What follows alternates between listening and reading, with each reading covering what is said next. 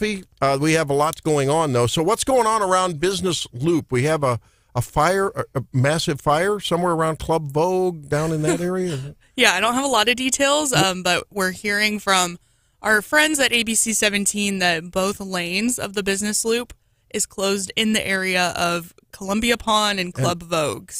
And a lot of people use that route to get to various side arteries. So you may want to plan your trip accordingly. As we learn more, we'll report that. If you see more out there on the roads and byways and highways, 573-874-9390, the number. It's Feel Good Friday, and I'm disappointed that, Hannah, you haven't already noticed. It's Red Friday. Wear your red Friday too. Have you said anything about this? Are you really going to say that I didn't notice? On air. On air. I was going to say that was the first thing I said to you this morning. Look what it says. My daughter sent me this from North Carolina. I'm kind of disappointed that there's no puff paint today. Yeah, but it says Papa. That's true. But it says Papa. It's very nice. We're like very matching. We're very Americana today. You are. I love that. I love that hoodie. Can you buy that hoodie still, or is that like it's a year vintage old or Ball something? Mountain. Oh, Vintage. Vintage. Okay. Randy would probably love to know what year that was from. Yeah. Now, see, I want to. When you're my age, are you still going to have that in the cedar chest? And you pull it out. Yeah, there's certain clothes in the cedar chest. You don't have a cedar chest? I don't. I have a camphor chest. We had years ago. We knew a Chinese an importer of Chinese goods. This was in the 80s and 90s when China and us were getting along better. And he imported Chinese stuff, and that's all we could afford at that time was cheap Chinese imported furniture. But it's a really neat camphor chest. So when you open it up, it smells like camphor. And now they know everything about you. It's really cool. Now the cheap Chinese furniture just comes from Amazon. But it was cheap, but it's hand carved and stuff. So much different quality, probably. I don't know. I can't get. But you have to put a mask on it if they call for a pandemic. That's right. That's right. Hey, so there's lots going on. The invasion at the southern border continues and overwhelms Texas National Guardsmen and women. I mean, it was a brutal scene down there. Some of them were reportedly injured. Bad news there. Lincoln University reinstates its president following an independent review. Did you see that? Big deal. That's a big deal. I'm so glad to hear that. Yeah, so we'll have to unpack that because the Missourian was reporting on that. Monster spending bill, I guess, is going to be voted on today, maybe. Are they finally going to do it? This morning by the House and probably tonight by the Senate. And there's at least one representative out of Georgia who is fed up, and he's listing all of the amendments that didn't make it, and it's pretty frightening. The things that the House passed that didn't make it into the final bill. It keeps bubbling to the surface. What is Mike Johnson doing? Is his head on the chopping block like McCarthy? Well, and other folks are really mad because, of course, they had that self-imposed rule that they would be allowed 72 hours to review the text of the bill. And if they vote this morning, they are going to just throw that rule out the window. Are you saying that Mike Johnson is channeling Nancy Pelosi? If you have to pass the bill to know what's in the bill?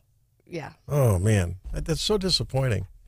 I like the way Johnson talks, but sometimes, I don't know, his actions are a little more wimpy. They tend to be too conciliatory to the other side. Well, he can be very reserved, can't he? Yes, he can be. But again, that's that. I think there may be just that silent, measured. There's a lot going on behind the surface, but he doesn't want to get too worked up and too ebullient over things.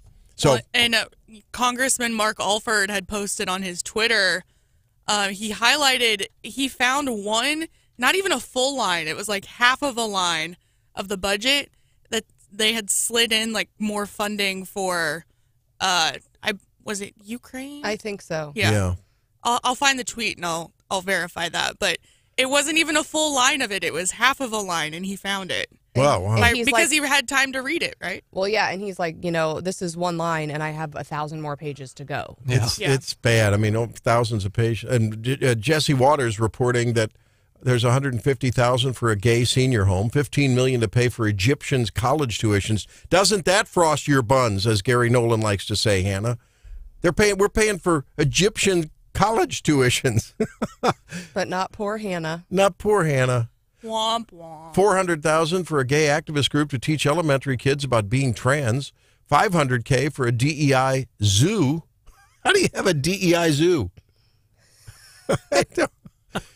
$400K for a group to give clothes to teens to help them hide their gender. I mean, this is just Jesse Waters reporting. Well, I've looked for it. Once this stuff was highlighted, I mean, they pulled out the I don't know the right way to say it, the jungle. On the last bill. Yeah. The fetish and kink bill. Yes, yeah, the thank fetish you. and kink center up in Pennsylvania. Yes. Wasn't it a dungeon? Yeah, they had dungeons and all kinds of stuff. Yeah, it's early. The kids aren't up yet. Okay. Yeah. Brian Hauswirth is up, though, and he's been working wall to wall. Did you get any sleep? There's so much going on. You know, this has been, I'll talk about this in Winners and Losers of the Week. This has been, without question, the craziest, most busy week I can ever remember in terms of breaking news. And it has been busy. And, you know, quite frankly, if I could literally do a 5-minute newscast and do nothing but crime, I could. And I would still have, they would all be #1 lead type stories. And we'll talk about it throughout the morning. Okay, the CPD's got their hands full. Well, they have their hands full. And we're going to have some fun stuff. On Fridays, don't you feel generous and philanthropic? And we've had such a good week, and you know, everyone out there feeling good. You think we've had a good week? Well, no. I mean, but except for that, I'm just talking about people in general. And you know, or maybe we've had a bad week, so you want to feel good. Well, we're going to be talking with Rick McKernan, who's a proud downtown optimist in Columbia, because guess what? Next Friday, there's an interesting event going on. Do you know what geocaching is? No. Well, we're Is going to learn that about how you it. pronounce it? Geocache. I think that's what it's called. But we're going to find out from Rick about that, because the optimists are putting on a thing. And, of course, the optimist goal, of course, is to basically advance youth, bringing out the best in youth and our community and in ourselves, right? The Optimists are a great group, so we're going to talk with Rick at 7:10. At 8:10, you've heard about For Columbia, that event where church groups get together and volunteers come out. It's going to be in April. Shelley Meyer from that group is going to join us at 8:10. So what we have to counteract, when the teeter is tottering towards crime and drugs and graft and corruption and everything else, we need to make the teeter totter in the other direction. We have to do philanthropy. We have to reach out. We have to be good. The very best of us has to happen. So we're going to talk about that today. I understand, and I don't disagree. And we try to do that in our news as well. We really try to, and we've had a lot of positive things, but it is a challenge. The Optimist Club does a great job. They really do, and they've been heavily involved in this community for years. Yes. Now, we do have to cover the news, though, and you talk about, sadly, you're talking about a priest charged with 2 felony accounts of child pornography. The charges are basically unspeakable. There's something I'm going to keep this is very less graphic as I can, but some of the other media outlets have really missed something very important in this court document that I linked to on 93.9 The Eagle and also KWS.com, and that is by this former priest's own admission to the Boone. This was the Boone County Cybercrimes Task Force, by the way, that made the arrest. He allegedly admits there are a number of other victims in this case. Now, he had been stationed here in Columbia at Sacred Heart at one time. He was in St. Martin's. John knows him. He was stationed at a number of parishes. Boonville Training School for Boys. He was on staff there, apparently. Yes. And he says in the court document he has been sexually attracted to children for basically his entire adult life. He's 77 years old. The charges are very graphic, but again, if there are people out there, other potential victims, they need to take a look at that and let the authorities know. Bottom line, on the current charges that he's facing, the child pornography and promoting and also possession, he's jail without bond. The judge in Cole County calls him a danger to the community, 0 bond. But they also found an unpublished book that he wrote in there. I'm going to spare the details on what's in that book, but it indicates there are other victims. Oh. And also potentially a couple of young girls, 14 years old. I just encourage people to read the story because if there are other victims, they need to let the authorities know, because in most of these cases, he says the people did not file police reports. So, yes, it is very troubling. And it's up at the top of the screen, 93.9theeagle.com and KWS.com. There are even allegations about him going back to the mid-'90s about that's right. incidents with adult victims. And he admits, according to the court documents, that when he was in his late 30s and 40s, he was also involved with Yes. So again, it's just the charges are very, very serious, and this harkens back to the problems that the Catholic Church had, going back a decade or two, and further than that. Yes. Yeah, but I mean, it all came to light then, and but I thought that had been sort of taken care of, and maybe, I mean, hopefully there are reforms in terms of oversight and so forth, and because I haven't heard of recently in any contemporary problems. This is now sort of old news that wasn't news but now is, right? Old events that are coming to light. Old event coming to light, old events, but more. I think there's again potentially a number of other victims. I can't tell how many from the court document, but to your point, Randy, full disclosure, most of our listeners know, and the KWS audience definitely knows this. I was in the seminary. I was in a high school seminary. I never experienced anything like this, thank God. But it is unacceptable. It is unacceptable, and Bishop McKnight has made it very clear this is not acceptable. Again, these are allegations, but he's on record with the detectives, is admitting to numerous things, and he went beyond what they were even asking him about. So you don't hear it as much anymore. There's a movie called Spotlight. Do you remember the movie Spotlight? No, I didn't see it. It was about, John, do you remember that? Yes. It was about cardinal law. They did a great job. It was about the Boston Globe investigating this very issue. Movie was great, but they missed one key factor and one key fact in the case. They did not mention that cardinal law before he went to Boston was the bishop in Cape Girardeau in Springfield, Missouri, and spent time here in Columbia and in Jefferson City. He did. Wow. He was at. Wasn't aware of that. Yes, he was, and that should have been in the movie. And it saddens me at this time in our country when I think we're seeing the worst of, to use that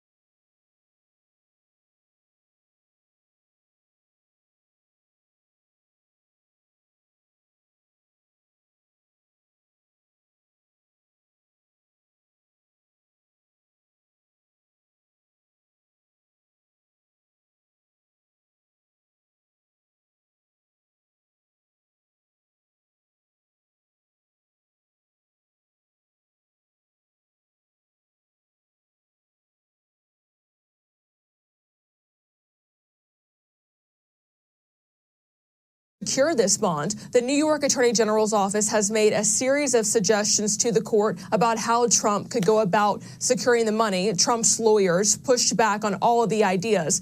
Well, that's more of the mess going on up there in New York City. Stephanie Bell brings us the Daily DC Rundown. Trump has just 3 days to try to find the cash for this bond, but he has a new idea, and this might actually save him. It could be a windfall to him. It could mean $3 billion to him. Apparently, they are in talks with Digital World Acquisition Corp about merging his Truth Social media company with this digital acquisition, which is actually publicly traded. And so it means that essentially the Truth Social could hit the stock market, and in that case, Trump could benefit greatly, and that would cover the bond amount. How fast that could go through, not sure. I think there's a vote maybe happening today, maybe this week.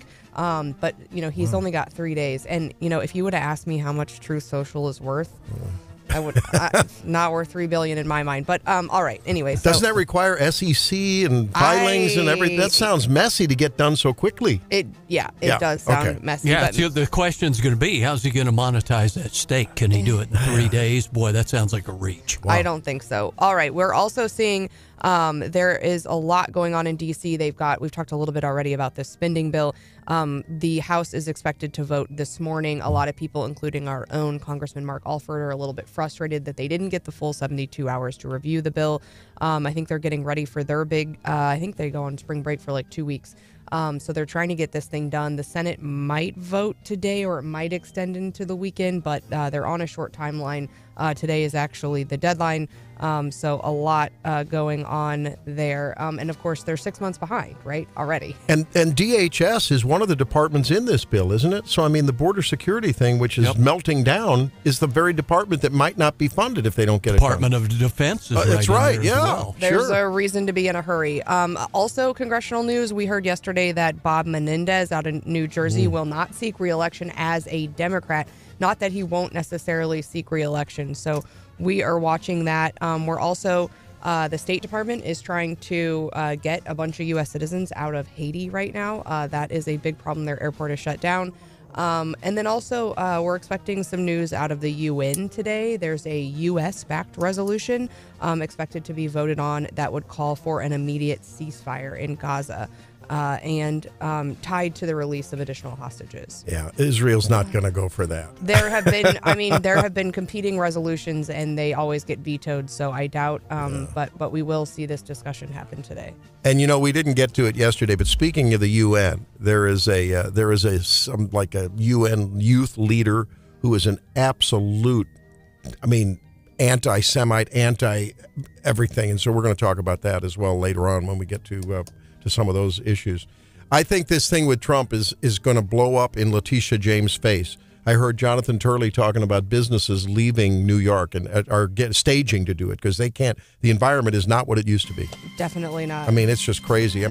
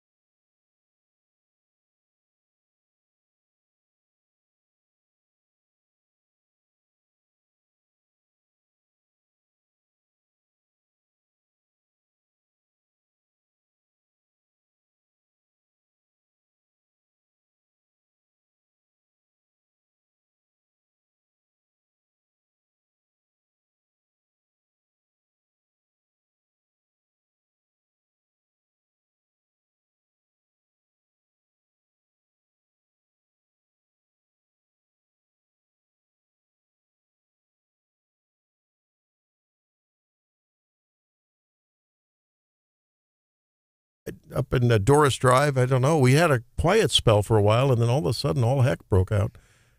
Maybe is it spring break related? People that should be in school aren't in school. I don't know what's going on. I wonder if it's connected. Like if somehow. I wonder. Yeah, it's the same people, because it's crazy seeing the headlines while you're out of town of just like every day. Well, and I know from at least one of the shootings, they still haven't released the name of the victim. And I know Mike Murphy and Brian Hauswirth in our newsroom were talking about how unusual that is, several days after the fact to still not have that name. So something's going on. And the other news, very interesting, because we talked about this story a while back, and it sort of went dormant. And then all of a sudden, I see in the headline in the Columbia Missourian, the weekend edition, Lincoln reinstates its president, John Mosley. John, what do you have on that? Well, that is the university over there. This is a story that goes back to January, where a vice president of student affairs at Lincoln University in Jefferson City, Bonnie Candia Bailey, took her own life. But before that, she wrote a very critical memo outlining complaints against John Mosley, the university president. He volunteered to go on paid leave during the investigation. The Board of Curators brought in an outside law firm, and now he's been cleared in any kind of connection with that. And the curators did issue a statement where they said they would work to improve their mental health response for employees and students, and also look into better training for university leadership. This is a deal you might remember prompted several rounds of student protests, alumni protests. They even took it to the Capitol one day for one of their protests. I mean, the things that were said on Twitter around that time were just awful, and they were all about race, and none of the tweets that were criticizing Mosley were even from anybody in Missouri or anywhere about mid-Missouri. I think people were they saw his photo. He's a white man who is the president of an HBCU. And immediately it became about race, not even about this director of student affairs. And it became kind of this blow up. And, they brought in a third party. They did an investigation. But if you've been in and around mid-Missouri, have known the history of Lincoln, have known Dr. Mosley's story, what an incredible journey for him, really. I mean, came in as the basketball coach. Came out of East Carolina and then became the athletic director at Lincoln and was kind of thrust into the president's So it appears job. as though there was a narrative not based on any evidence or any documentable problems that he was bullying on the basis of race, right? That was the word they after used, the or just fact, bullying, right? period. Yeah. It morphed into that, I think. But I mean, that's what I mean. That was the narrative all the race baiters were trying to put out there. And this guy and I've sort of come late to his story through this story, but everything you hear about this guy's history is like exemplary. Oh, yeah. And I mean, no one cares more about that university than him. I mean, it is his whole life. He has done so many amazing things, whether you talk about these new law enforcement programs, the new nursing programs. Yeah. I mean, and I think one of the biggest things, having watched Lincoln over many years, one of the problems they have is turnover and tenure. And he's always been an issue. He has dedicated, he's been there, more than 10 years now, I think, since he first began. So what a incredible thing that we still have him and that he hasn't moved on to someplace better. Yep. You come to it personally. Mr. Bell used to work over there, correct? He did, yeah. Under a different university president, but yeah. Wow. And I think we have to point out something else. KJLU, which is the campus station there, and they're pretty much on the campus, but they flat out got a memo that I haven't seen reported anywhere else, and it said there was no evidence. The firm concluded no evidence that Bailey was bullied or harassed by Mosley, and there were no violations of federal labor laws. But to Stephanie's point, their press conference at the Missouri Capitol, there was a big sign. John, you saw it. The big sign said, "Karma is something, and it never expires." Karma is something, and I can't remember. It never expires, and this gets back to the when you're reporting on stuff like this, journalists, you have to, there was a lot of stuff that was said that just people. I didn't like the way it was handled. I did not like the way. Now, I'm talking not publicly, by us. Yeah. The point of the matter is that he's going to get his job back, but his name's been. A respected law firm, Lewis Rice in St. Louis. They're a respected firm, right, yes. Stephanie? They are respected. And the firm reviewed thousands of pages of emails, interviewed 24 Lincoln employees and leaders, and reported to the board on March 8th it found no evidence substantiating the accusation that Mosley had engaged in bullying, according to the Columbia Missourian. Now, if you're listening, student body president Kenlon Washington, I'd like you to call 573-874-9390 and tell me why you say the results of the investigation are, quote, very disheartening. Is that because it doesn't fit your narrative? And what evidence do you have? Do you have a text? Do you have an email? Do you have a digital recording of a conversation with the deceased Candia Bailey? And sadly, she was clearly a disturbed woman. We don't know why she was disturbed. We don't know what her medical history was. None of our business, really. But to make a statement like this when there's a time, you've got a white, well-credentialed, highly respected president of a university. Who's been great for the university in mid-Missouri. His outreach that he's done, he flies in the community. And I sense that's what's going on in this instance is the same thing that's going on in Columbia with regard to probably the majority of the students at Lincoln University just want to get their education and go on and make a life for themselves. But they can't say anything. They can't move on. The people in the troubled areas in Columbia don't dare say anything because the bullying is not Mr. Mosley. The bullying is not the Columbia Police Department. The bullying is with the race baiters and the pot stirrers and the people that are making some kind of a living off of being those kind of people or getting some kind of weird ego boost because they're stirring the pot. This is a great opportunity from what I can see from afar. I mean, I'm probably the furthest looking over this. This is a great opportunity for healing in a racially divided country to happen. And sadly, because the student president just can't admit that there wasn't a problem like, is Kenlon a boy or a girl? He or she wanted and is now probably bullying and silently, tacitly intimidating other people that would like to speak up and say, enough, let's move on. Well, that's what's sad. This is an opportunity.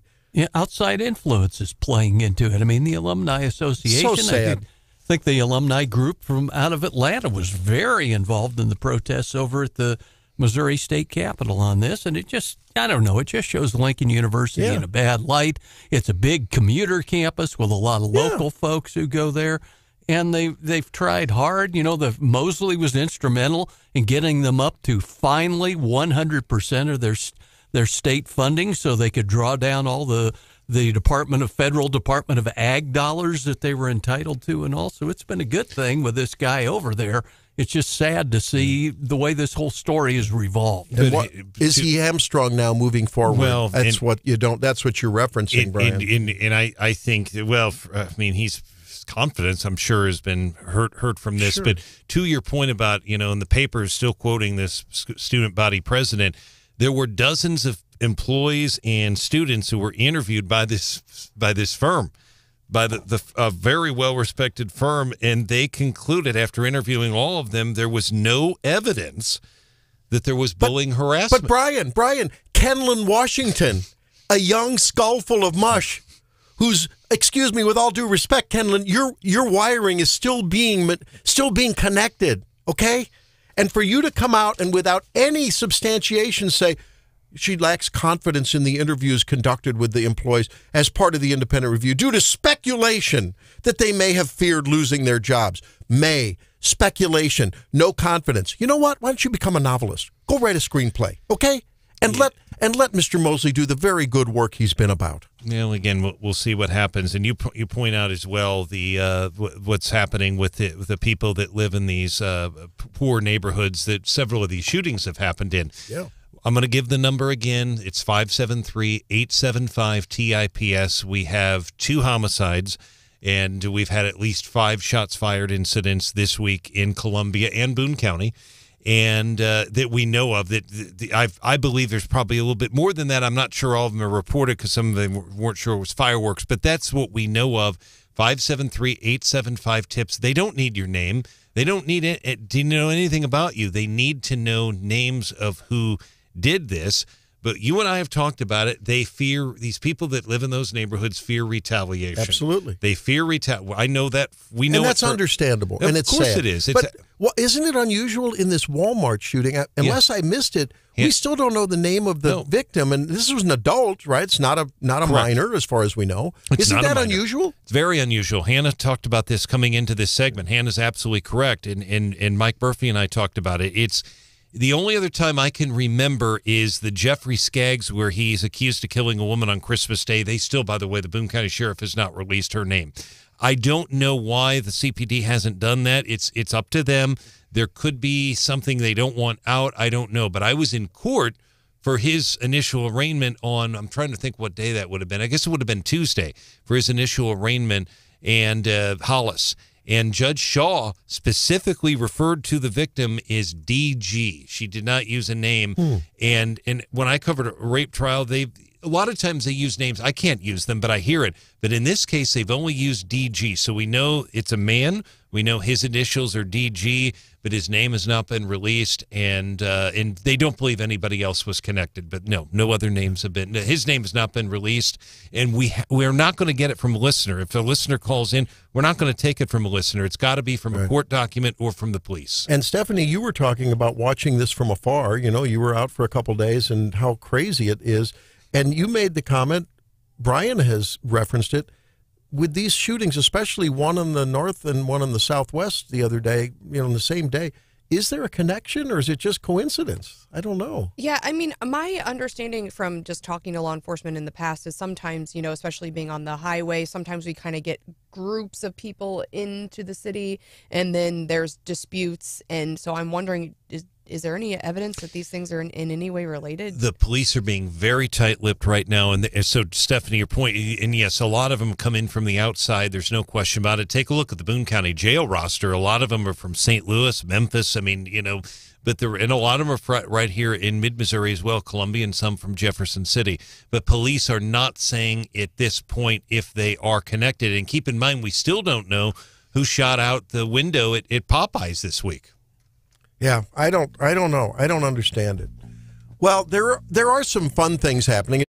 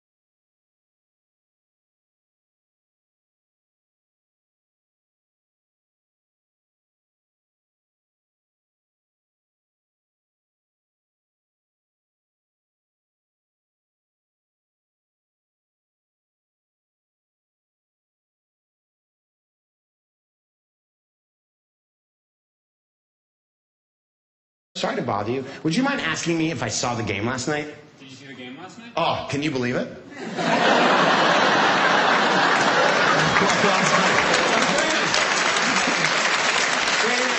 you believe it? Guys, this works. It's amazing. Can you believe it? It means people's three favorite things in a conversation. It means I know what you're talking about, I agree with you, and most importantly, you talk. It works every single time.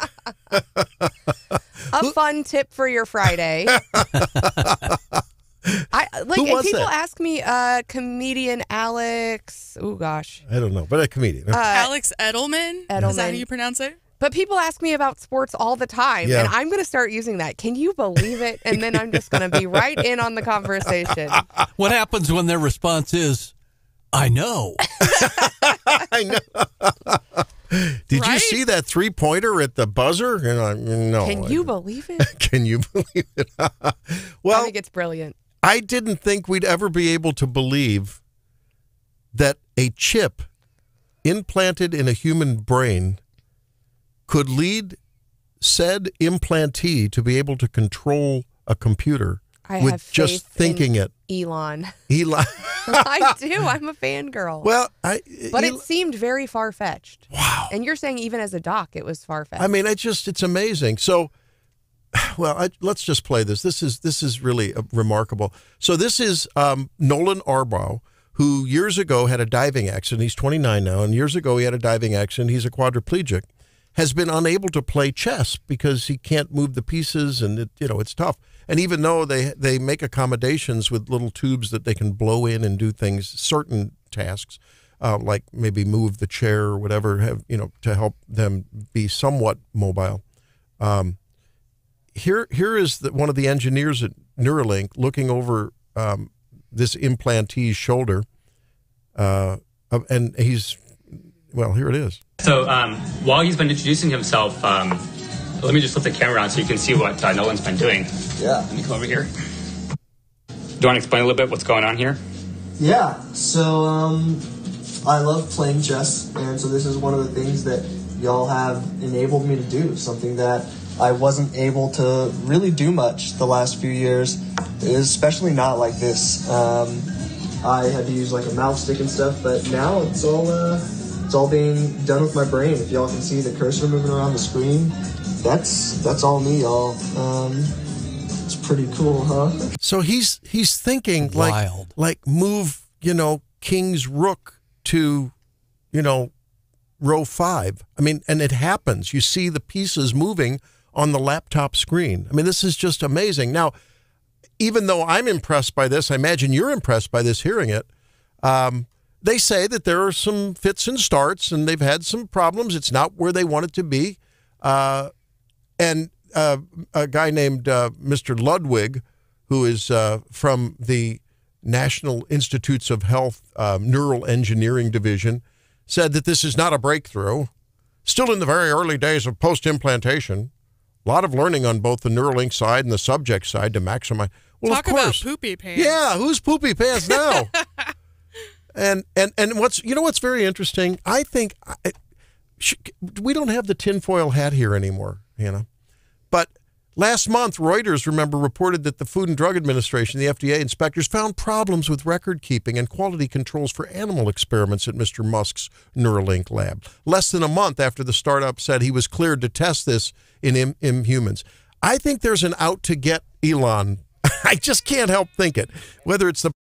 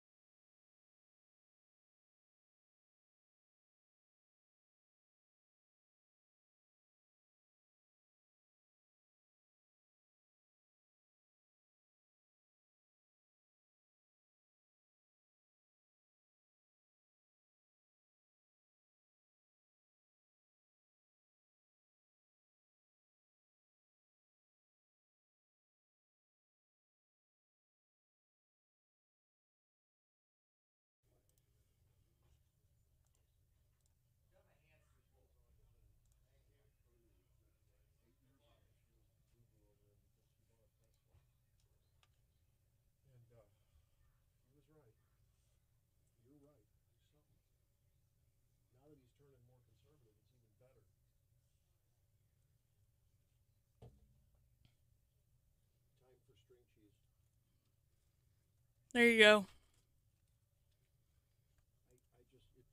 I gotta play the Remy thing. It brought me to tears. It was so sweet. And Shannon texted me, said, "Make sure you open the UPS present before midnight." And then, so I got the shirt and we watched Remy all in the same 10-minute span. Happiness. Shannon posted a video of Remy on the Facebook page. She learned the pledge this week.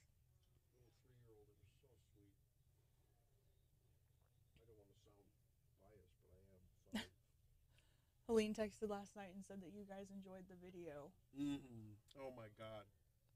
I got the best kick out of that. And our friends are making comments and having fun with it. Oh, yeah.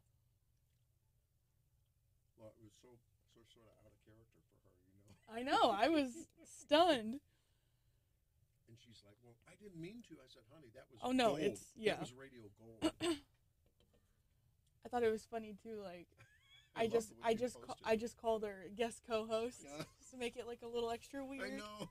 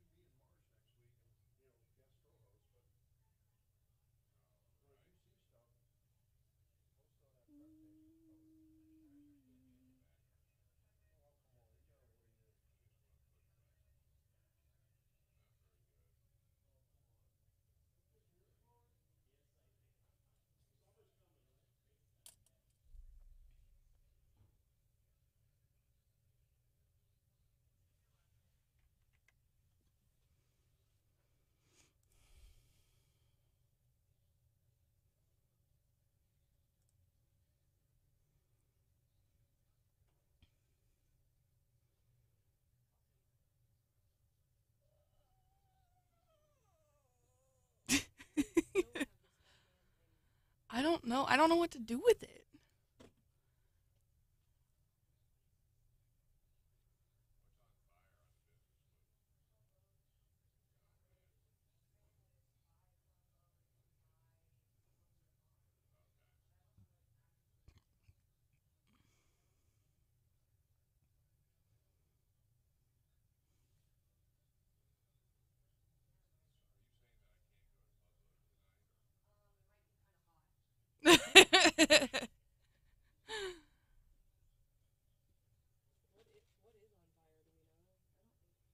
They haven't said. Yeah.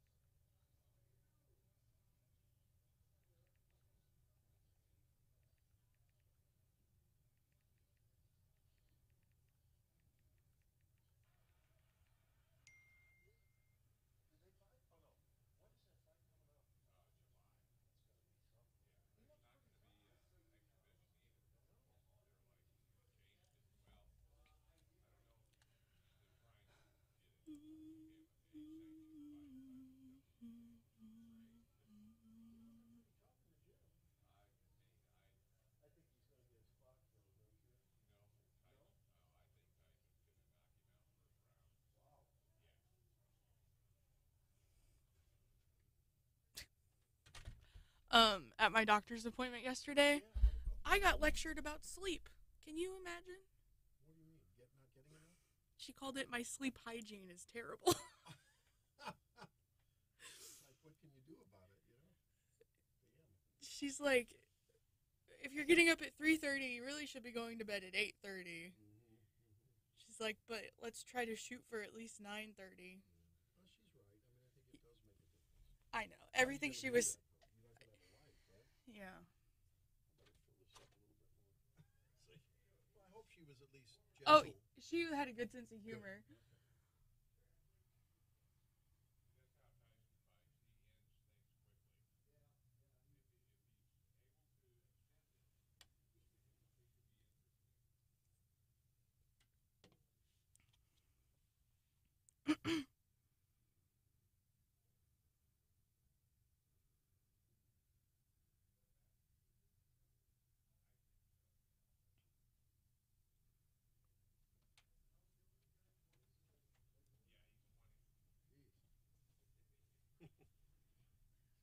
No, I love the staff there. Like, this was an appointment with the RN, so I was kind of nervous, but she was probably just a couple years older than I am, and yeah, sorry. But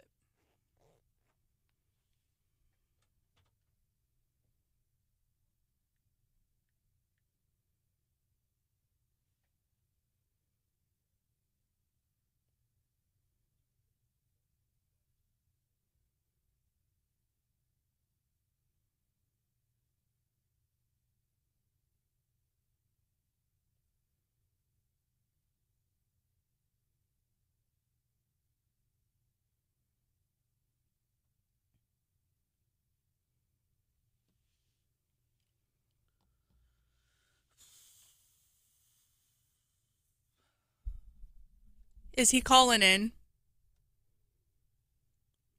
Your mic's not on.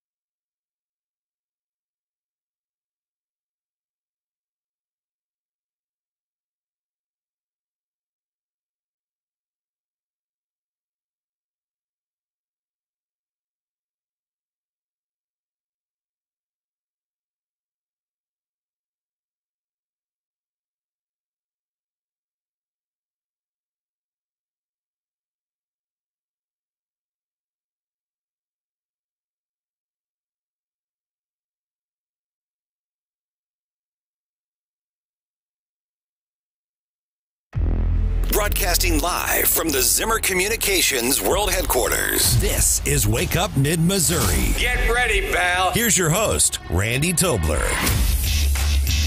It is a Feel Good Friday. We're wearing our red. Yes, red. I have my red on. My daughter sent me a T-shirt to make sure that the ladies in the group are well aware that I'm wearing my red. I hope you're all wearing red. You guys just manifest. Hannah manifests energy drinks and like other things. She's like, you know what? I really would wish I had an energy drink. And they just show up to the station. You're like, I don't have any red shirts. No. And they just come in the mail. Words have life, Stephanie.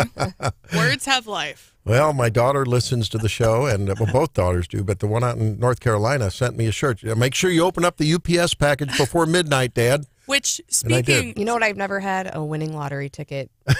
Just saying. There you go. Speaking of your daughter in North Carolina, yeah. The most recent video that we posted of the Toblers yes. on the Wake Up Mid-Missouri Facebook page, if you haven't seen it yet, go check it out. But she commented on there and said, "Welcome to my life," basically. Like, do you see what I have to deal with? It did go viral, though. It did. Yeah. It did. Helene was like, "Oh, did I do something wrong?" I said, no, that was just us. Perfect. That's good. All right. Well, Rick McKernan joins us now, a downtown optimist, and he's been putting together a project I've been hearing about, and now it's going to all come to fruition next Friday. Rick, welcome to Wake Up Mid-Missouri. Good morning, Doctor. How are you doing today? I'm great, man. This is really a cool thing. You have a project coming up where young people in our area next Friday will be, is it geocaching? Is that it? Geocaching is the framework for this. Okay, but it's celebrating the Bill of Rights. Tell us how this is going to work next Friday, March 29th. What this is, young kids today don't seem to know a whole lot about the government. And so one of the stated purposes for Optimist International is to inspire respect for the law and to promote an active interest in good government. We're going to do that through the use of the Bill of Rights. As everybody should know, there are 10 amendments that make up the Bill of Rights, and we are hiding each one of those amendments in one of 10 different city parks. Next Friday, we're going to distribute the coordinates for those, the latitude and longitude. And then during the month of April, the young folks will go out and find as many of those as they can. And then they're going to take a selfie video of themselves actually reading that amendment. And then when they get all 10 of them, they're going to send us a composite video, and we're going to have a drawing and prizes for the people that are selected in the drawing. It's a timely thing with this year being an election year, and we really hope that we can inspire some of these young people to learn more about their government. So how did they get qualified to participate in this event where they find the 10 amendments and then they take a picture of themselves, a selfie, and then get some prizes? On the Downtown Optimist Club website, which is downtownoptimistclub.org, they will find a form that they can fill out. They don't have to register ahead of time. It helps us if they do. But they can register. That way we'll have their phone number and their name. So when they start sending in these videos, we'll know how to match them up with the right kid. They'll send them to the website is Hunt for Optimism at gmail.com. Okay. And there's the website again for folks that are interested. And by the way, what's the age requirement for this? Is there a window for age? The high school age is the highest, but there really is no minimum age. If the younger folks that don't have transportation, mom or dad's going to have to shepherd them around. But there really is no minimum age. Just an interest in getting outdoors, getting you out to visit some of the city parks, and an interest in learning about their government. Now, geocaching sounds like something very technically advanced, like you might need a Neuralink chip in your brain to figure it out. How hard is it? Can people learn? But if this is maybe a mom and dad and kid event, or a dad and kid, or a mom and child event, little assistance, how do you learn how to do this if you don't already know? Are there some guidelines? Is there a 101 course here online, or how do you do that? Well, basically all you need is a cell phone, and in the cell phone, most cell phones come already loaded with geo maps, Google Maps, Google Earth, and in the search bar for that, you can type the latitude and longitude for the coordinates that we're going to distribute next Friday, and it will show you on a map where that is. Now you're going to have to go to that location, and once you get to that location, you're still going to have to use some investigative skills to actually find the little cache that's hidden that contains that particular amendment. So it's not terribly complicated. It does require just a little bit of looking around once you get to the location. The government's equipment's pretty sophisticated, but what comes on a cell phone might get you within a 30-foot radius of that, and then you just have to look. I think this is so fun. I've always kind of wanted to do like Survivor or Amazing Race or something. And so here I can kind of feel like I'm playing a game without also embarrassing myself on national television. So I like this avenue. And especially the construct and the infrastructure around it and the reason behind it. I mean, it's the Bill of Rights, getting down to these great patriotic first American principles. It's a beautiful, beautiful thing. DowntownOptimistClub.org, right? That's the place to go, get all of the information, and it's not too late to register. That's correct. And you, like I say, you don't have to register ahead of time. You can go out and find them. Maybe go out and find one or two, and then decide if you want to go and get all of them. It won't be available on that website until next Friday. Okay. We're also sending the coordinates to each of the social studies teachers in the Columbia School District. That's super. Homeschool, private school, it doesn't matter. Our mission is helping kids. The tagline for the Optimist Club is bringing out the best in youth, in our community, and in ourselves. That makes us feel good on a Feel Good Friday. Tell us about the Optimist and how you guys are faring as an organization. And my angle into that question is, Rick, this has been a time, it's no secret. America has, for very good reasons in many cases, lost a lot of faith in some of its government institutions, but you also see private institutions, church enrollment, traditional institutions in this country just seem to see enrollment going down. And, I think of the Optimists, the Rotary, the Lions, how are you doing? You having young people join the Optimists? Is there interest in the club? Things doing okay?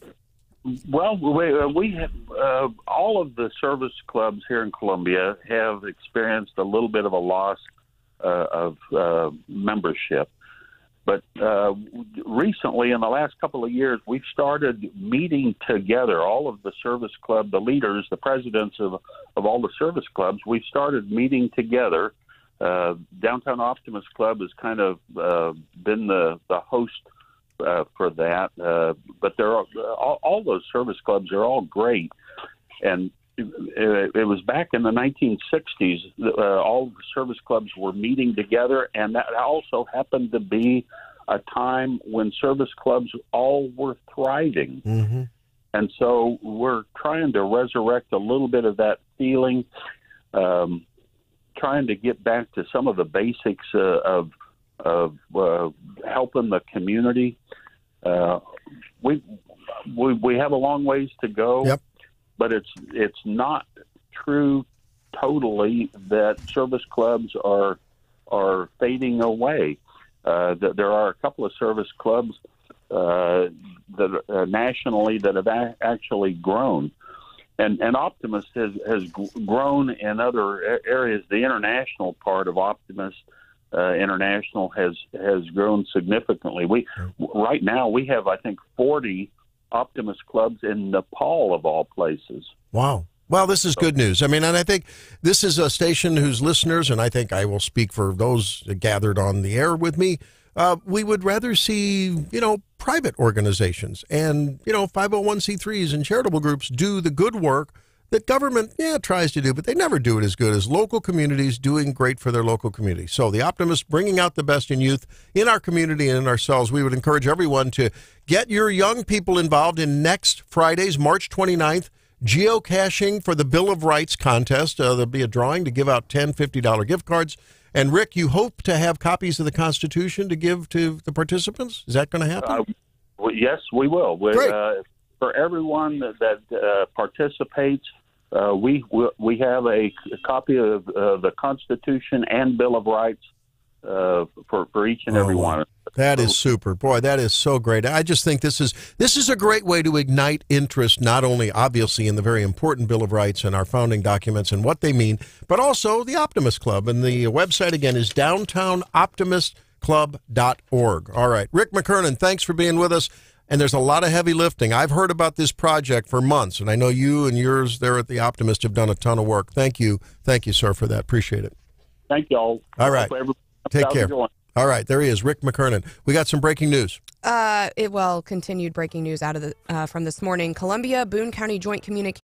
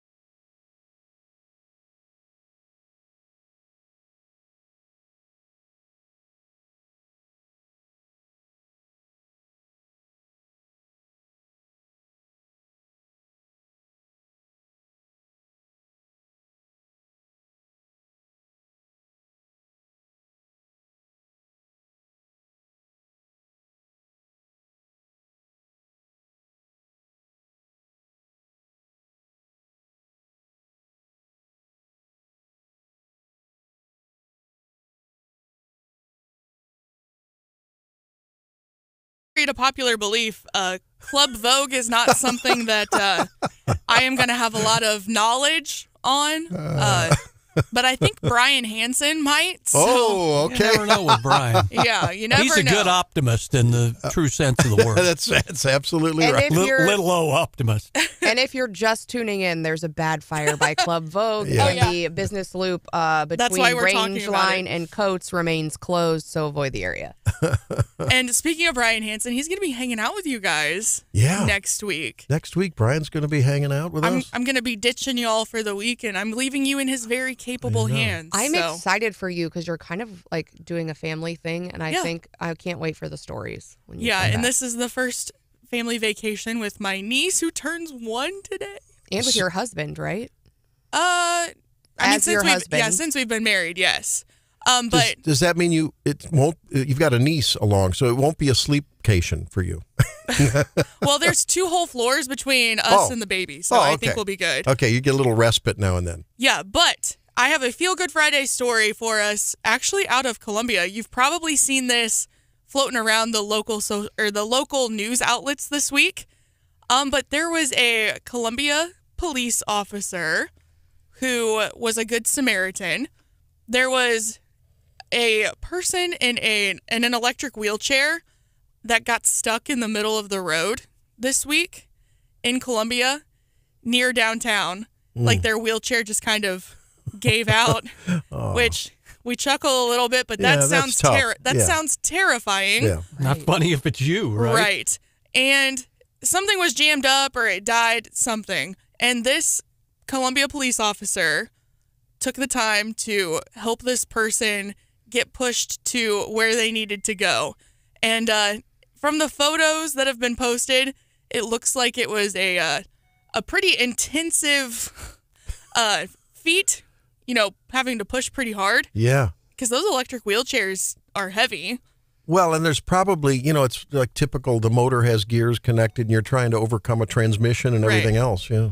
So I have not seen the police officer's name released anywhere, but I thought that was a pretty cool Feel Good Friday story. It reminds me of at Providence and where's Veterans United where it crosses there? At any rate, that cross street, is that Bethel or no? I don't know. Southampton, I think. I saw a Boone County sheriff or deputy sheriff. This was 6 months ago, pushing a car out of the middle of the intersection. Some woman's car had stalled. The guy gets out of his car and right out there in the middle. And I mean, there were people whizzing by on the other side, and he's pushing this car out of the way. And those are the stories that the haters never want you to talk about. How about the state trooper in the big round bale that he picked up out of the road? I didn't hear that one. Oh, wow. yeah. Yeah, that was just from a couple weeks ago. We covered that on the show. Oh, that's right. Yeah. I remember that. Cool video of him putting his back into it. And I think the moral of that story is don't arm wrestle with mid-Missouri law enforcement. It'd probably be the best bet. Yeah, I don't think I was listening that day. One day I was off on the road. But you hear these things that people do in law enforcement and, to protect. Yes, that's part of their mission, but they also serve in these kind of ways all the time. And you just don't hear those stories. Yeah, and since I had so much time for What's Hot with Hannah, I'm going to give you a little twofer this morning. Double dipping, are you? Yeah, and we might touch on this again later just because I think it's really cool. It's one of the things that I might nerd out about a little bit. But the Associated Press yesterday released a story that surgeons in the United States have successfully transplanted a pig kidney into a human. So the surgery just happened. I mean, we don't know the long-term success, but the surgery itself was successful.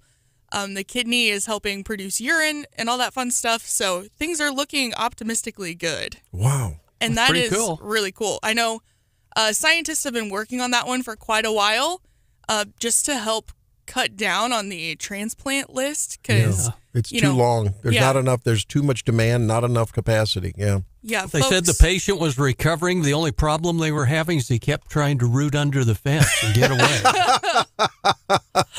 Oh man! But it was a 4-hour surgery with 15 surgeons in the OR. So pretty big deal, pretty exciting. Yeah, I don't know how they're going to get that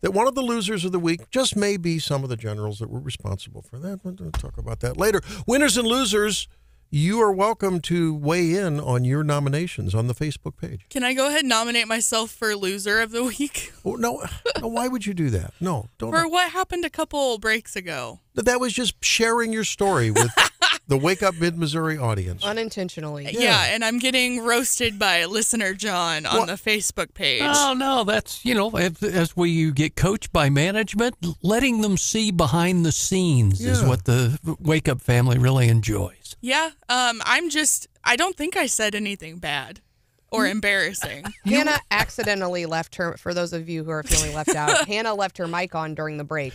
So it didn't go out over the air, but it's all over the YouTube and Facebook Live video feed. You can hear my sound. Oh. Yeah, so... But I thought things were muted during the breaks. She was talking about that rash that you said. No, but she was talking about visiting a doctor. I was. But I thought the audio was muted during that on Facebook. I'll explain how it works later. Okay, never mind. It's a technical thing. Yeah. Okay. So we don't need to get in the weeds. You were sharing with me about how you were told by your medical professional to get more sleep. That's a good thing, Hannah. We want you to get more sleep. You're always telling me I need to get more sleep. Yes. And so I was kind of trying to troll you, and you didn't take the bait. I was like, can you believe I got lectured about sleep yesterday? And I said, yes, I can believe that. I'm not the only one. The term that was used that I'd never heard before, and it made me laugh, was sleep hygiene. Yeah. I was told that my sleep hygiene is terrible, and it made me feel like stinky or something. Oh, feel like drooling on the pillow or something? Yeah, take a bath before you go to bed, Hannah. I mean, yeah, what's the opposite of good sleep hygiene? Like dirty sleep? Like that's what? Clean sleep and dirty sleep? That's I was also told I needed non-hygienic. Yeah. sleep. Hygiene requires attention to self. It's a self-care term in the generic sense.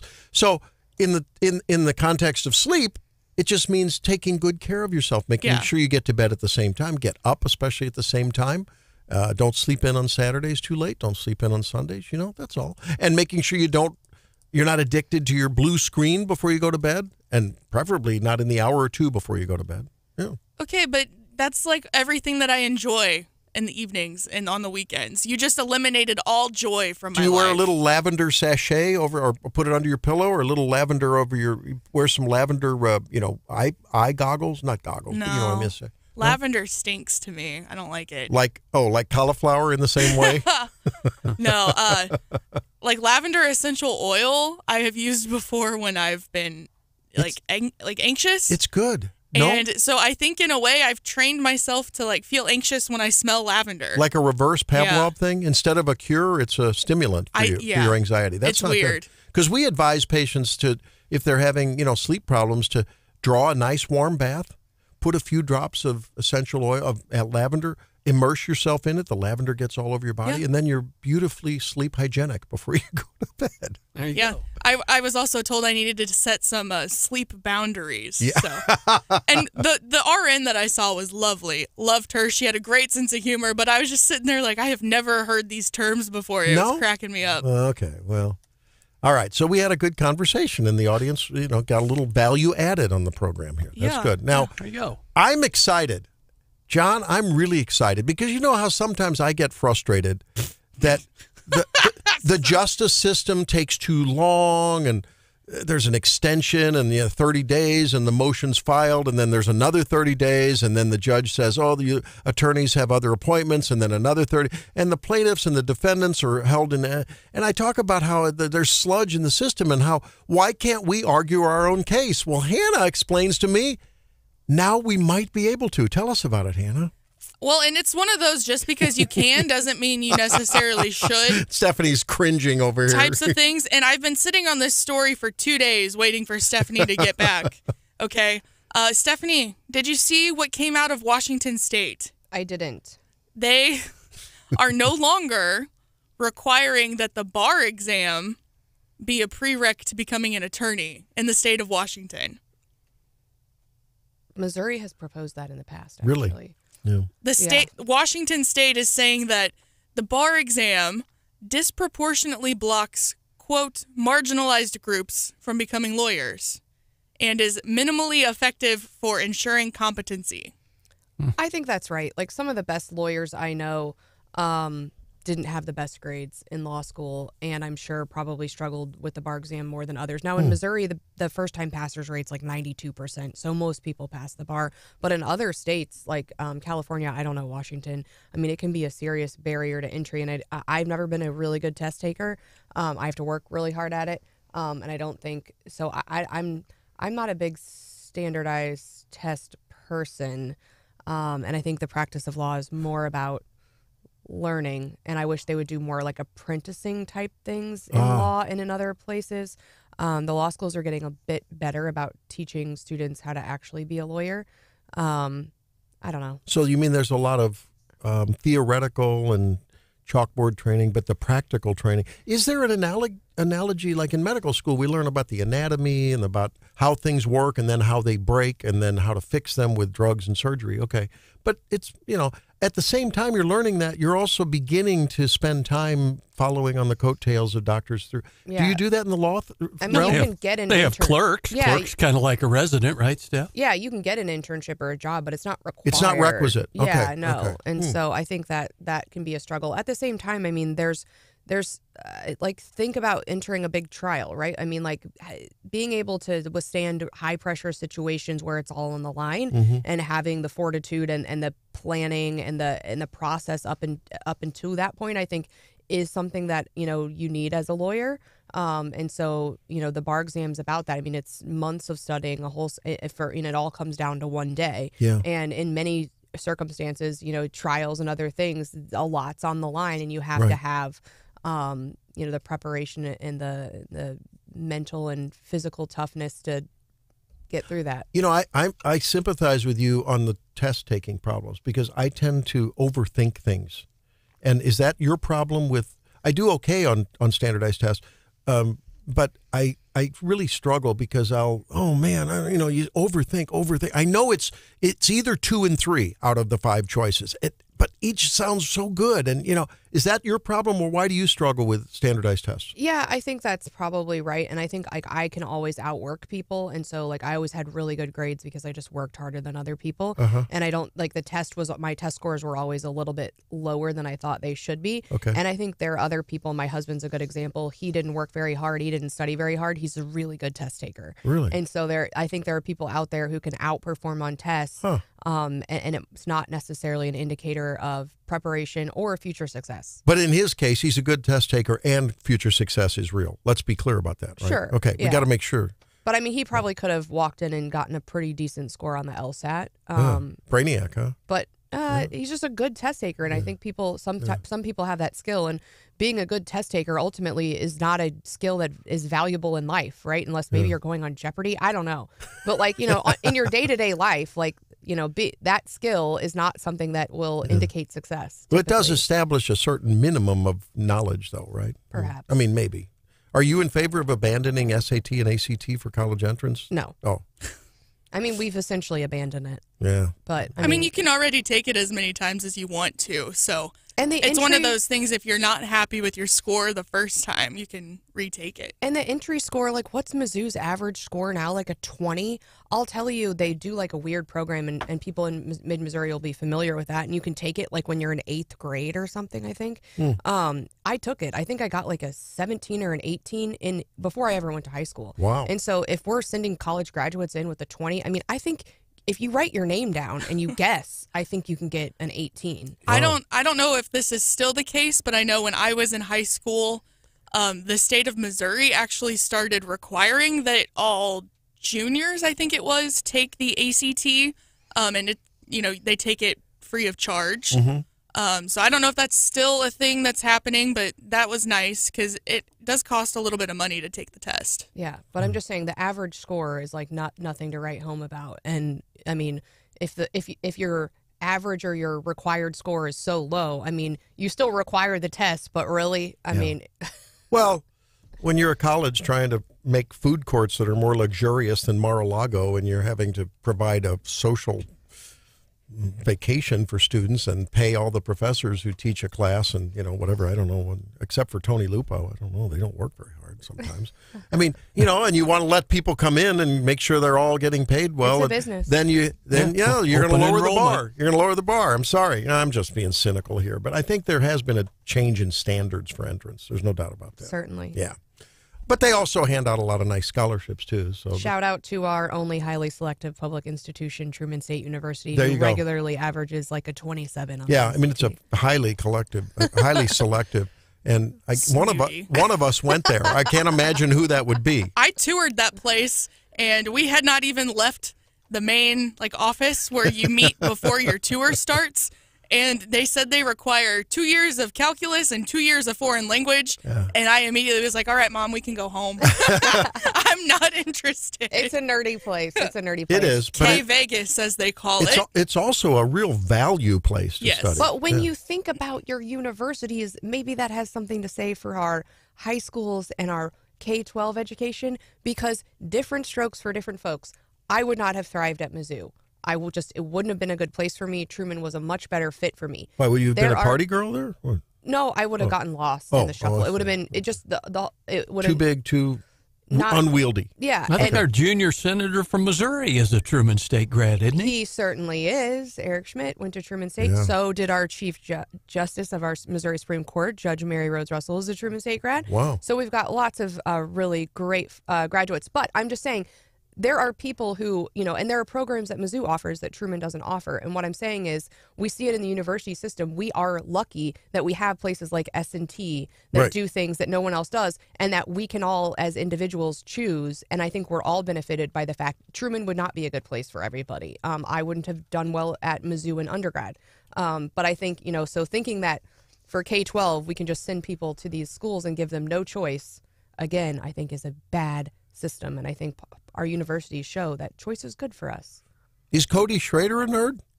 Yeah, he must be. Yeah, I think so. Well, and in some sense, we claim him to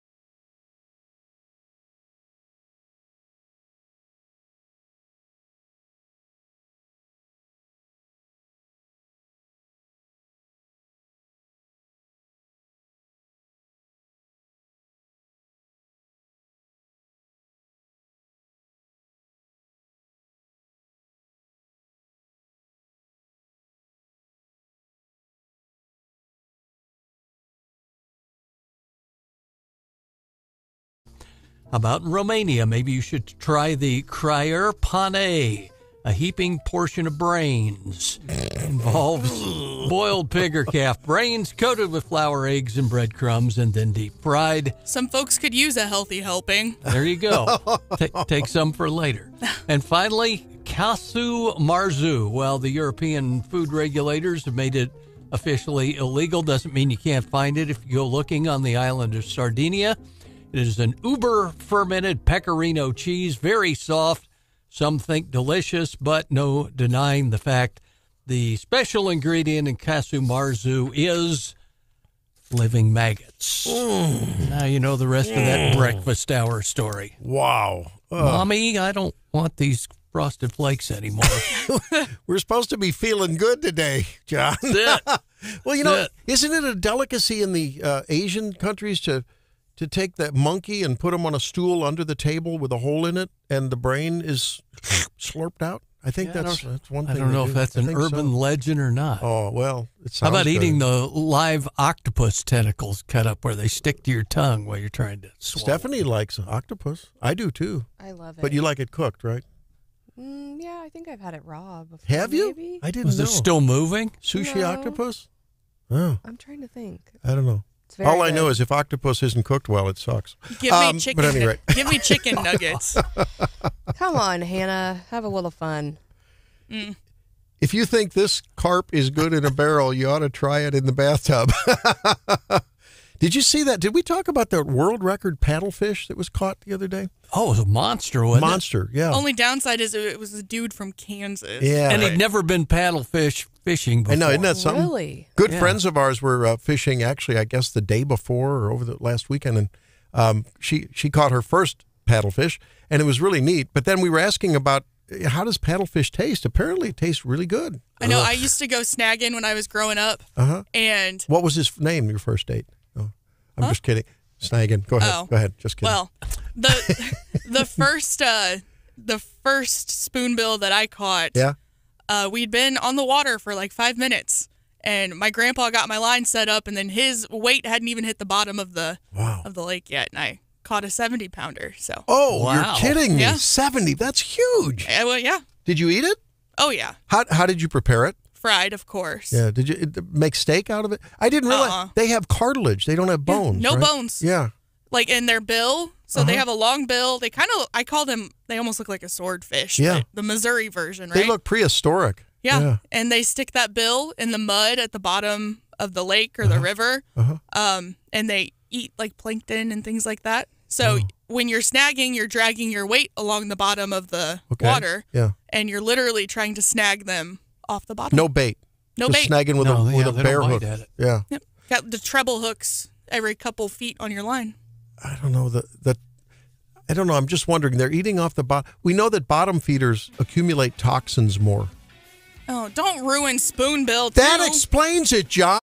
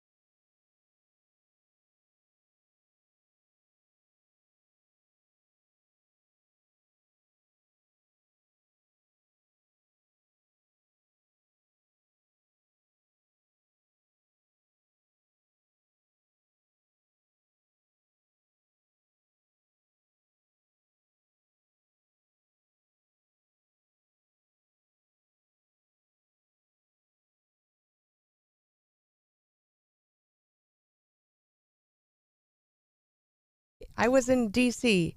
working. The restaurant you showed me you ate at wasn't working. It was working. Good restaurant. I was A working meal. working. Nice stuff. Yeah. Yeah. I had some good food and met with a lot of clients. Good. They have great restaurants there. Yeah. Neat. Yeah, and the cherry blossoms are in right now. So that was really cool. Yeah, that it is. They smell like Bradford pears. And I walked by the Bradford pear grove in our neighborhood, and it smelled just fine yesterday. I don't understand what you and Hannah say the Bradford pears smell stinky. I just haven't experienced that. Hannah has a TikTok she could play for you if it didn't have a lot of bad words in it. Well, I wonder if removing Bradford pears is going to be part of For Columbia's mission here in a couple of weeks. Its director, Shelley Meyer, joins us now and to talk a little bit about an opportunity that you can have to help others feel good and feel good in the doing thereof in just a couple of weeks. Here's For Columbia's Shelley Meyer. How you doing, Shelley? I am well, Randy. How are you? I'm good. So tell us about, well, I don't know if everyone knows what For Columbia is. It's got a great sound because who doesn't want to be anything but for Columbia? But what does that mean? Right. Yeah, we're totally for our city, right? So For Columbia is actually an annual serving event where Christian churches here in town partner. And our goal is to simply get out and love and serve our city. Okay. And that means in what kind of ways? Does that mean removing Bradford pears? Does it mean sweeping the sidewalk, raking up leaves left over from last, what does it mean? What kind of opportunities? Well, it means all kinds of things. I'll be honest, we're not going to take down any Bradford pears this year. But one of the biggest projects we have this year includes trying to eradicate honeysuckle in the first ward. I don't know how you feel about honeysuckle, but it's a pretty invasive. Oh, it is. Plant. Yeah. Travels everywhere and really messes up people's yards. So we're hoping to put a whole huge team out in the first ward to kind of tackle that. Wow. I'll have to bring along several Medrol dose packs for people that get into some kind of poison ivy mixed up with the honeysuckle. I don't know. There you go. Yeah. We'll put you on our medical team. So practically speaking, what can folks do that are listening and would like to do something for Columbia, for their neighbors? Is this private spaces, public spaces? Parks? Where are the locations and the opportunities to help? Yeah, we are everywhere. The fun thing about For Columbia, in my mind, is that we want to serve everywhere in our city. So generally speaking, that's three main areas. We serve in public venues, places where anybody in our city can enjoy. So think we're partnering with the district to serve downtown. We'll be working at 5 of our city parks, maybe 6.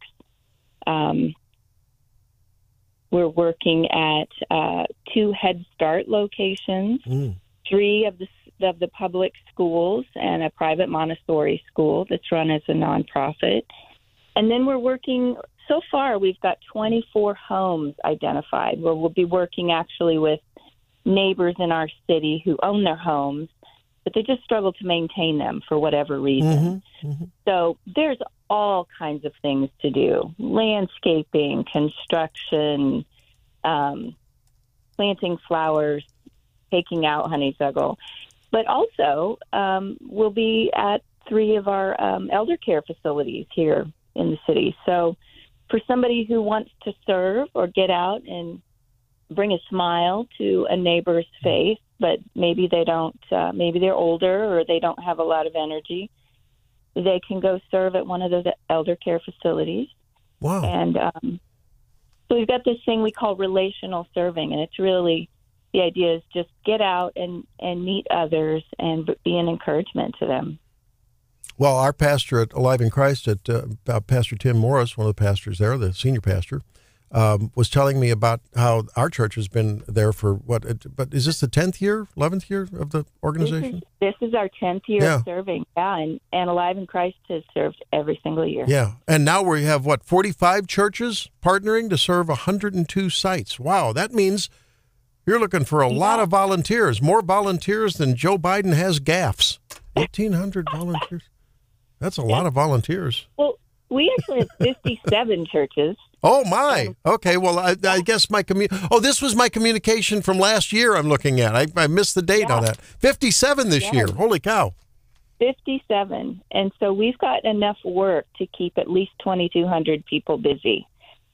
So I can tell you that as of this morning, we've got a little over 750 people signed up. Wow. And so that's an amazing number of people, but we need a lot more. What's the date? April 27th. That's the last Saturday in April. And we're asking folks to serve from 9 a.m. to 2 p.m. And then we'll feed you in there. We'll give you a free T-shirt to wear that day as you serve. And I guarantee you will have a great time. Do you have any red T-shirts? I'm running out of red stuff for Fridays. And the ladies here, they don't like that when I don't wear my red. You got any red T-shirts? I'm so sorry. I've got to say our shirts this year are going to be yellow for the volunteers. Well, okay. That's okay. Well, I'm going to be out there as soon as I can get off my my Saturday morning show. So I'll get out there and help. I know Helene's going to help. How do we register? So you go to forcolumbia.com. That's FOR, just like you started us out by saying. We're all for our city. forcolumbia.com. And the registration is on the homepage. Little register here now button. Oh, there it is. I'm looking at it. It's real easy. It's right there. Hannah, I can figure this one out. I got it. I can figure out how to register. I can do this. Well, if you're not signed up, do it now. Okay. And then, and you don't have to have I see you've got a video here of people. I mean, it looks like there's some constructionally competent people here who are like, they're carrying 2x10s and doing right there. Yeah. Mulching. Mulching. Okay. Well, there you go. Well, there's awesome. mulch to do on this day. Yeah. So you don't have to have an extraordinary skill set, right? Anyone, regardless of their skill set, will have something to do. Anyone, regardless of skill, age, ability. Mm-hmm. We've got tons of things to do. If you like to cook, we have a team of people who are going to be making freezer meals to deliver. Oh, I know where Helene's going to be. Well, and then, you know what I'm thinking? Because there are skills, people always want to do things around their homes and our businesses. And I'll bet you can, if you're working alongside someone in some, capacity, there's probably going to be some semi-experts there, right? And you can probably learn some tips, some hacks, some life skill hacks here. We've got a ton of guys who know their way around the toolbox, but also a bunch of professionals end up serving with us, contractors and electricians, and carpenters. So, it's a really exciting and inspiring, not expiring, opportunity. That's great.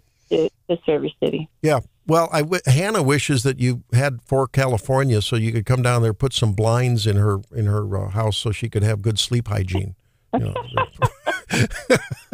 You've heard about that this morning, probably, if you've been listening. All right.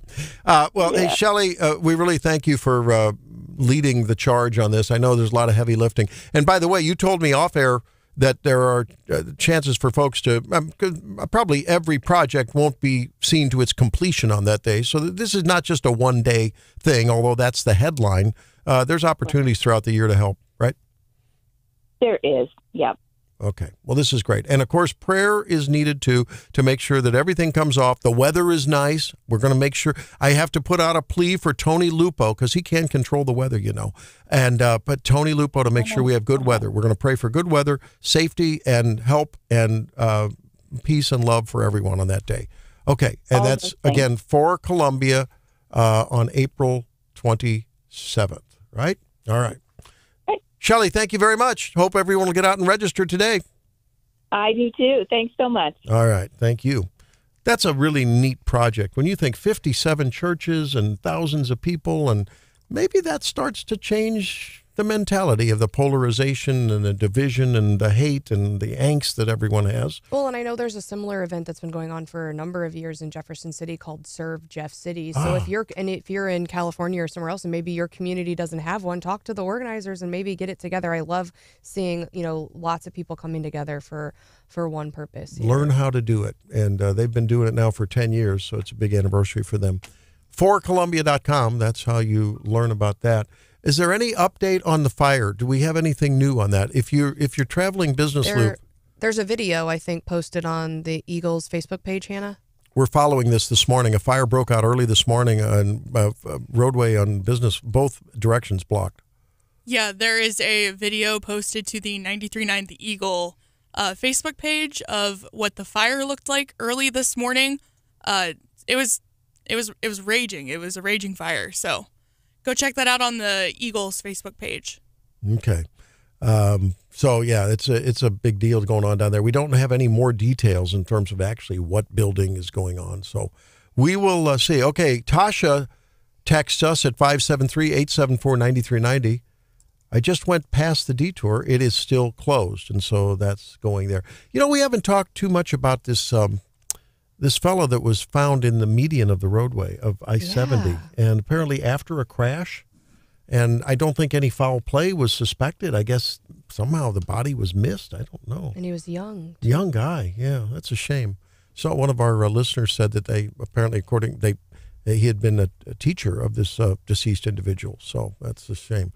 Oh, Jack Beard says, I'll bring the kudzu, talking about the Bradford pears and the honeysuckle. No, if you read more, Jack said that he was going to be planting Bradford pear trees and honeysuckle. Yeah. This I'm weekend. planting pears and honeysuckle in my yard this weekend. Yeah. Rude. I told him he was the loser of the week. Oh, Hannah, he'll never listen again. You call him a loser. Nah, he said, I'll bring the kudzu. Yeah.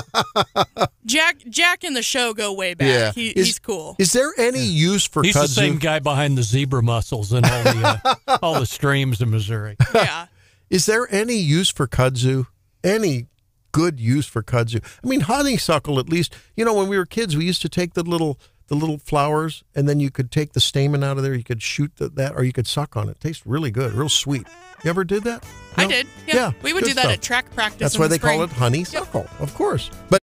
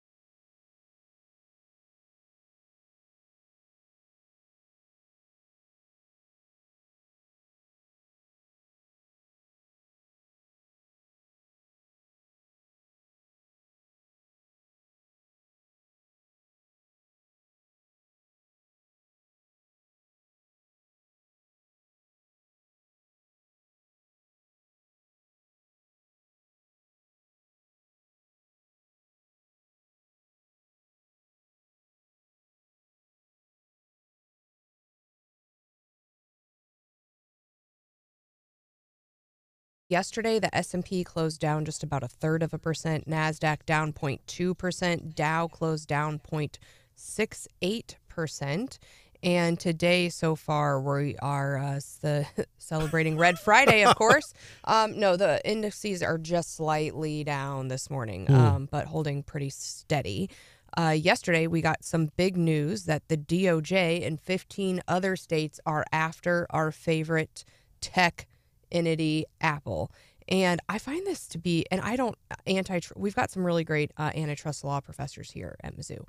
It is not my area, but I just do not understand exactly what is going on. They've identified a bunch of different features of the iPhone, statements by folks internal to Apple saying, here's the problem here, showing that Apple wants you to use Apple products, and if they have an accessory, one of the issues in the lawsuit is, well, the Apple Watch is only functional with an iPhone.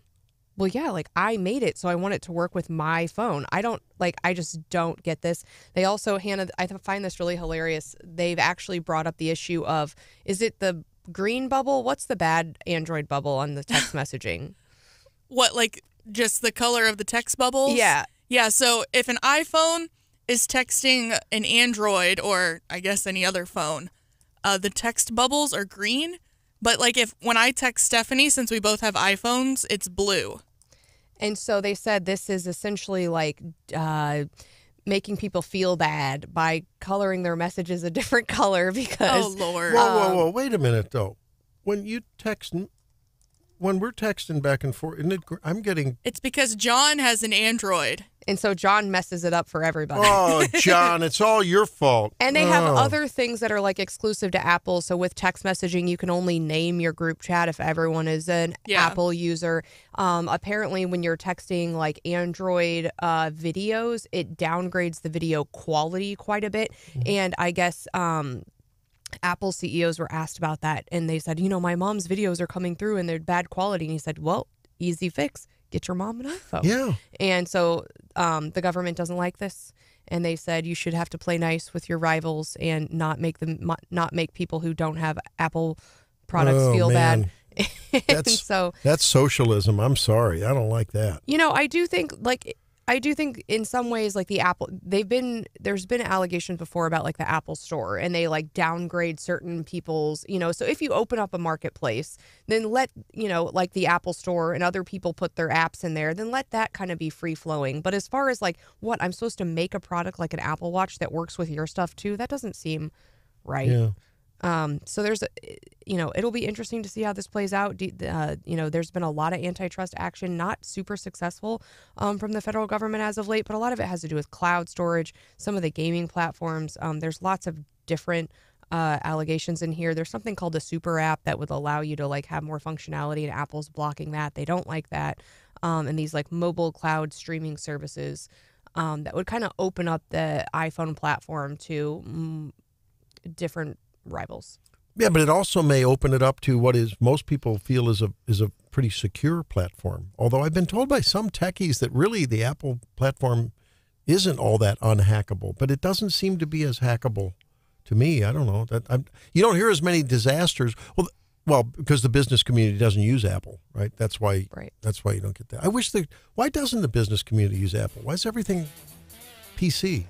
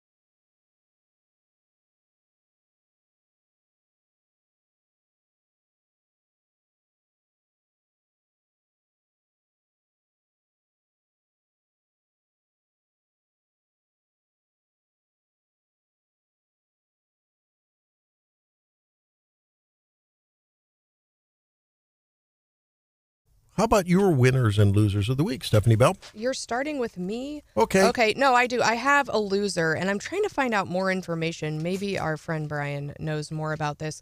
But I saw the mayor of Kansas City touting this new fountain card that Kansas City is putting out. And he was saying, like, ooh, we've had it now for 2 months, and it's great. And it's like, it looks like an ID card, and I guess fountain card, because Kansas City has a lot of fountains. Oh, okay. And they say it's a municipal ID card allowing quote-unquote, everyone present in Kansas City to access banking, libraries, vital and efficient city services.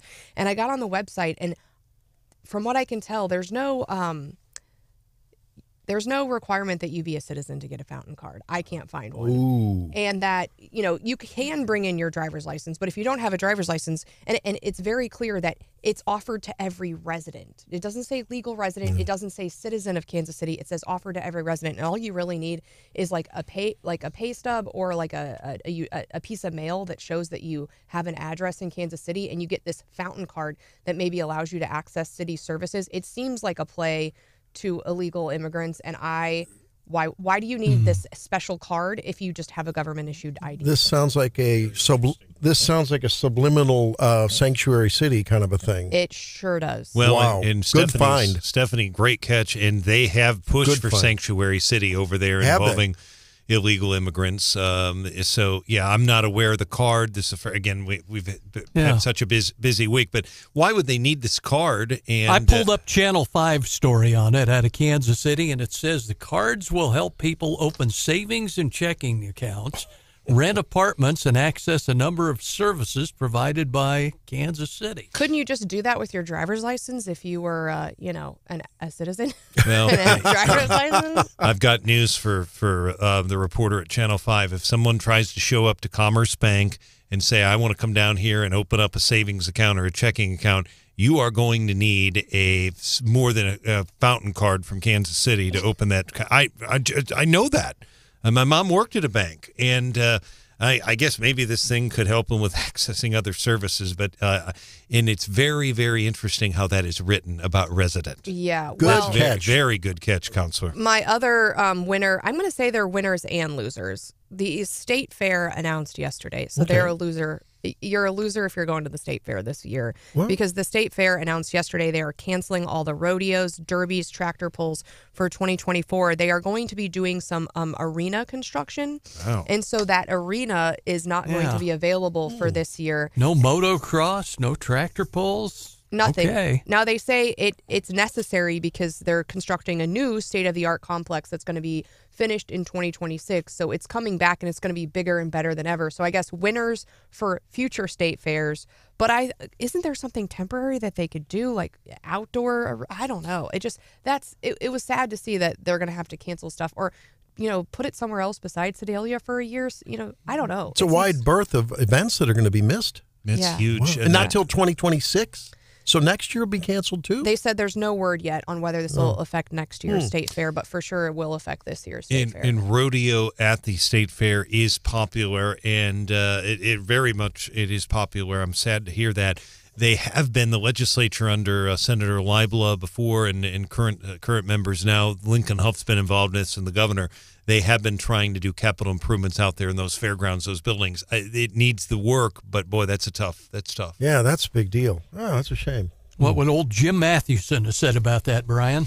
My gut feeling is Senator Mathewson would have said, "You're going to find a way to have this rodeo somewhere," and he'd be puffing on a cigarette, even though there was no smoking in the Capitol. He'd be puffing on a cigarette, saying, "Yeah, I miss that man." Wow. John Jim Mathewson was a heck of a guy. Yes, he was. Great senator Great back guy in the day, and a radio guy at that. John, what do you have on your winners and losers list? I've got some positives. How about State Senator Caleb Rowden, who's term limited, announcing he is not going to run for Secretary of State, and said he wouldn't seek any office this year. If you read between the lines, maybe he's not ruling out anything down the road. How about some props to Mayor Barb of Buffalo of Columbia for being a good sport, coming on with us and joking about the roll cards a little bit on all that.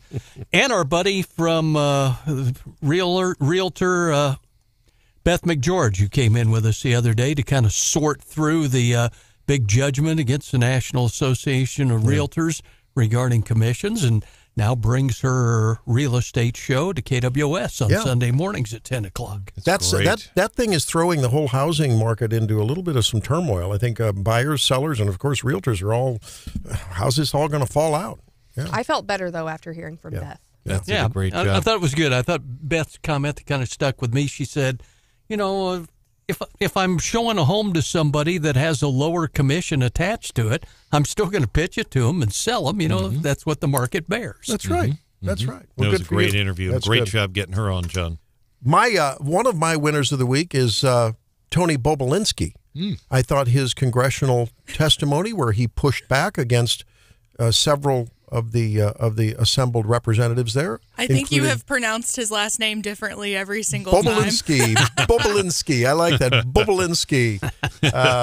Tony's a strong man, and I'm glad to see it was sort of one of those populist, we the people are going to sort of spit in your face, you elitist, representatives who try to condescend to us. Not all do. But those who do deserve to be called out. You know who you are. A little bit of truth to power is very important. And then, I'm sorry, how often does a grown man cry? It doesn't happen often, unless you're Glenn Beck. Or me at certain Are you? times. And this is what happened last night. I did that last evening when my wife and I watched this post from our daughter with the little 3-year-old on our Wake Up Mid-Missouri Facebook page. Blessing to the flag of the United States of America, and to the republic for which it stands, one nation under God, indivisible, blizzard. For all. So I don't know. That just brought me to tears, and so little Remy is a winner of the week. For losers, the National Park Service for refusing to take cash for entrance fees. Wow. What's wrong with them? Wow. And General Mark Milley, who didn't have the courage to stand up for the right, what he advised back in the Afghanistan withdrawal, and then he doubled down on his incompetence and his cowardice by trying to blame it on the State Department and the Biden administration. Sorry, Mark Milley, you got it all wrong on both ends of that deal. That's my winners and losers. Brian? I've got 3 winners this week. First, I'm going to nominate Addison and Lauren. They attend MACC, and they work at the Sky Zone here in town. And we had a station event out this week. I'm too old to be jumping on a trampoline, so I was just there to lend moral support. But they did a great job and really put a great event on. We appreciate them, That's Addison neat. and Lauren. That's I appreciate a fun place. That. Great place, really nice. 2 basketball winners. Samford should have won last night. I believe they did. KU, that guy did not foul him. That was all ball. I believe Samford would have won that game. They were 13, so they're a winner of the week, Samford and Coach McMillan. And then Dana Altman, who's the coach of Oregon. Many of our listeners might remember he was the coach at Moberly Area Community College, now coaches the Oregon Ducks, and they're going to Final 32. So good luck to him. And last but not least, CPD. Folks, and our first responders and firefighters, I have not seen a crazier week in, John may concur on this, may disagree. In 30-plus years, I've not seen a crazier week with this many shootings, homicides, fires. Today, the police are out there right now with the firefighters. The road is shut down on the business loop. We had a bicyclist killed this week out on 63 and B. We had another motorist get killed at I-70 near Lake of the Woods. They have this many incidents, and yet they do it. And this week they helped a woman that needed a wheelchair, couldn't get over a curb. They did it, and still get attacked for it. Attacked for it on their own Facebook page. When you see a CPD officer, I'm going to say it louder for you in the back of the room, those of you listening. When you see one, let them know they are appreciated. They are worn out right now. Matt Nichols is worn out. His members would like to hear you say the words, thank you. Yeah, this is one of those weeks where the protect and the serve were both in high profile. Well, it had me thinking yesterday. It reminded me of a certain week a few years ago in Ferguson, Missouri, is what it kind of reminded me of. Yeah, and that went on for weeks and weeks, and civil unrest there too. And they were actually being attacked over there. In this case, nothing like that. But John, you're right. That was exhausting too. This is just one after the other. I have a winner and a loser of the week. For those following along in the March Madness NCAA tournament, whose bracket is busted after last night's game? You know, it never fails. There's at least one big upset, it seems, in the first round of the NCAA tournament every year.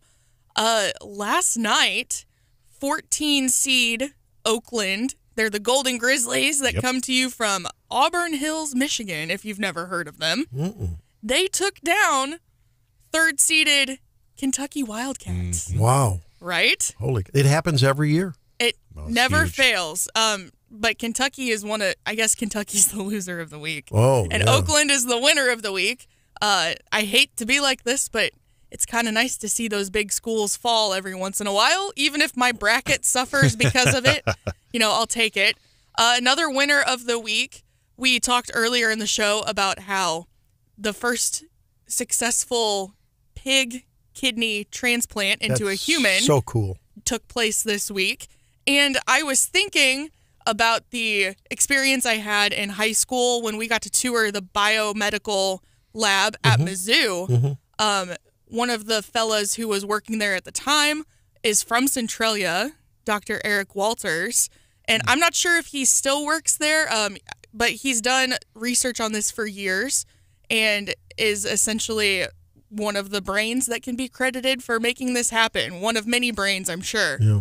So shout out to Dr. Walters. There's a lot of unsung heroes that start in obscure labs in various places, and a lot of that's done here at University of Missouri. It's done at Wash U, at St. Louis U, in Kansas City, in research labs, and then it transforms into the high profile stuff and the clinical application, and you hear about that. But man, these are unsung heroes because there's a lot more failures along the way than successes, and then finally it's that applied science that they work so diligently to develop that then turns into the life-changing events that you read about. I toured the lab, it would have been 6 or 7 years ago, and they were, several years into the research at that point. So, my other winner of the week, even though he's a Kansas man, Chad Williams of Olathe, Kansas. Yeah.